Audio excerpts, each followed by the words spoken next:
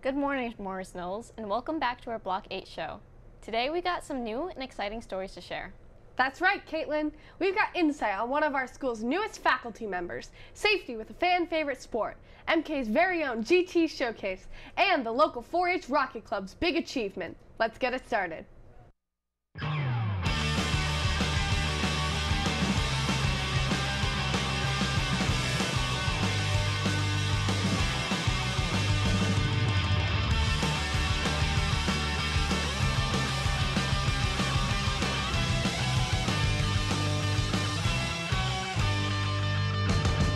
Our nest has a new eagle in it. Our new APA theater teacher. She came here with a lot of experience on the stage and is very excited to share the knowledge with the theater academic students. Here's Bella Quidar with a profile on Miss Dunn. Here at Morris Knolls, students can be exposed to a comprehensive academic theater program where all the world's a stage and all the men and women merely players. Unlike many high schools within the area, our school's program mixes required courses with career and technical education, allowing students to get the best of both worlds. I think the Academy for Performing Arts is a very unique program that a typical high school student may not have the opportunity to participate in.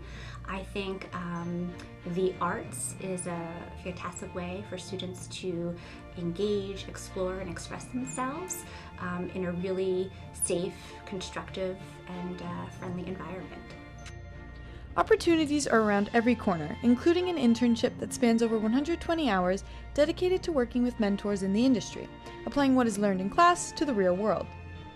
Similarly, dual enrollment is offered, allowing students to participate in college courses, pursuing 24 college credits paid by Morris Tech at schools like Ramapo College and Centenary University. The program itself does a wonderful job exploring the craft of theater, ranging from voice and movement to improv to the esteemed spring musicals like last year's Mamma Mia. Though quite young, the program has reached great heights, all of which have served as a warm welcome to new teacher Miss Dunn. From receiving the Rising Star Award at the Paper Mill Playhouse her senior year of high school to landing the role of Fiona in the Shrek International Tour, Miss Dunn has accomplished a lot and continues to implement aspects of her theater life into her classes. So because it's a CTE program, Career and Technical Education, I really try to remind the students that yes, theater is fun and you enjoy doing it, but it's also serious business. It is a business, it's a billion-dollar industry, and they really need to market themselves accordingly and be their own entrepreneurs. One of the biggest things that I say to them is talent doesn't work unless you do. And I just try to hone that in for them.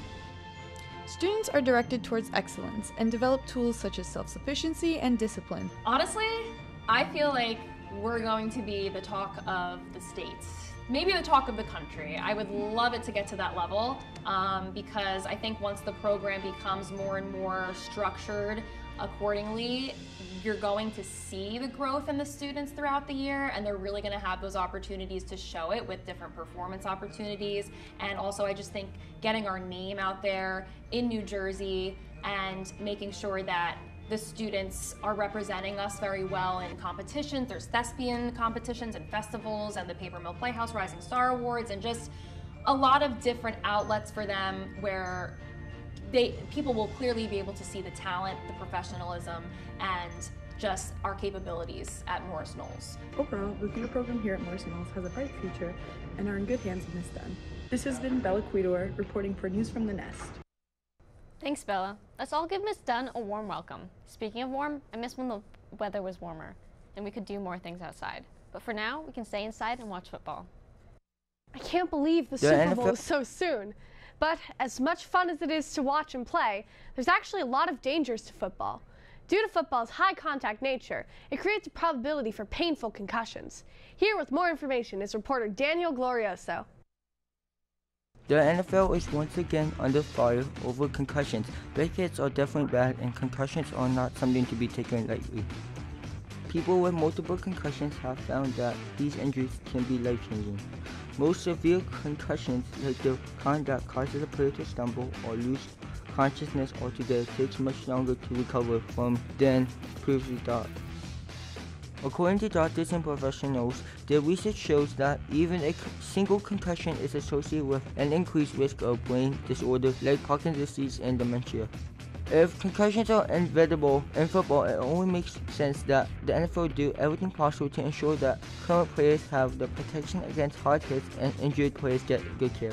Even in the college and high school ranks, 42% of trainers had to fight with coaches over concussions, and 52% said they had felt pressure from football coaches to return. As Dr. Michael Stewart, co-director of sport medicine at Mayo Clinic, said, there's not going to be one magic rule change, one magic helmet design, one magic dietary supplement that's going to make concussions go away. This will require continued research and policy changes for the sport and the players. The NFL has agreed to implement updated concussion protocol and policy as well as enhanced equipment. NFL Commissioner Roger Goodell confirms recent that changes to the league concussion protocol were imminent following head and neck injuries that sent recent players to the hospital. These changes are a good step in the right direction and should reduce incidents of concussions. Everyone wants to see football remain a safe and enjoyable sport. This is Daniel reporting for News from the Nest. Thanks, Daniel. I never knew any of that. I'll keep that in mind and hope that the players stay safe when we're watching Knolls dominate in football. Next year's going to be great. Great things to watch. Knolls had just witnessed the first all-in-person GT showcase since the pandemic. It was a truly wonderful show with many talented performers showing off their unique abilities. Here with all the notes are Brianna Colley and Sydney Kassar. The GT Showcase is a performing arts showcase that allows any student to perform in front of their peers. The showcase was Thursday, January 12th. The purpose of the showcase is to educate and entertain the other students. It gives many other students an opportunity to perform. Miss Evans and a few other faculty members chose the acts based on variety. They wanted to highlight as many different acts as they can. Really scared being all alone. Students can get involved in the GT Showcase through one of two ways. One, if you have a talent, you would sign up on my door and then attend auditions. The second way is if you are more of a behind-the-scenes type of person, you can join stage, light, and sound crew. Some talents include singing, dancing, playing instruments, color guard, and many others.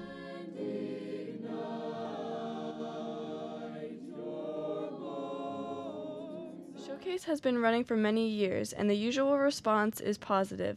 This year was the first time since 2019 they've had a full audience to watch the showcase. I have been running the GT Showcase for the past 6 years in the position as the GT program coordinator, but the GT Showcase has been running for as long as I can remember. So when I was in high school, it was in 2004, so I guess the last 18 years.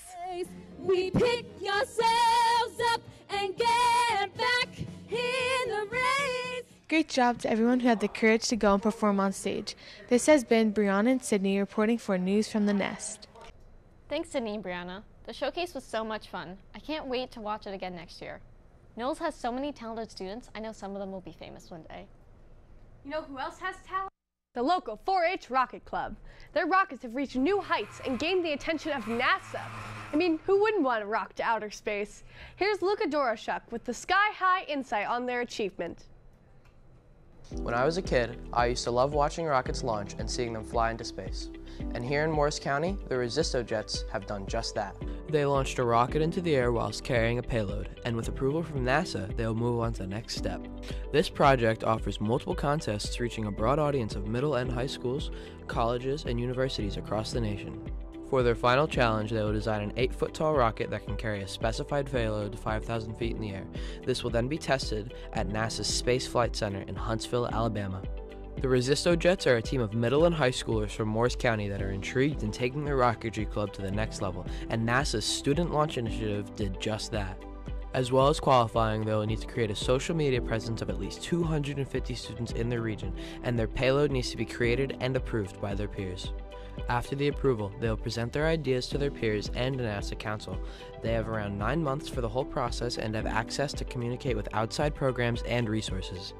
As NASA describes it, the Student Launch Initiative is a research-based, competitive, experimental exploration activity.